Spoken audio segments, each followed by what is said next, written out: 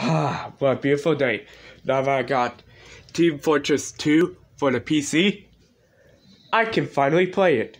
Don't play it, huh? Who said that? Just don't play it. It has that scary Valve logo on it. If it's scary, trust me. Oh my god! It's a ghost in a laundry basket. And you're telling me there's a logo that's gonna freak me out? Just play the game and you'll see for yourself. Alright.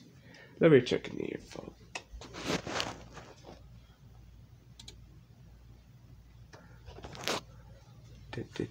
Wait. What? Just hit play and just play it! Fine! Fuck! Oh, shit. Let's see.